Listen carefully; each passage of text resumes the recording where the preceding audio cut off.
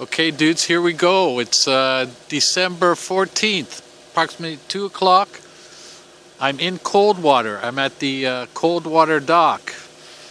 Now, the idea is just to show you the river here, which it's frozen. You know what I mean? So that's all a good sign. But anyway, I know the fishing is good here. Lots of people fish here in soft water, but as far as hard water, I don't know. I would think that there's a current that's coming through here that it would be difficult to go ice fishing, but I don't know, you know.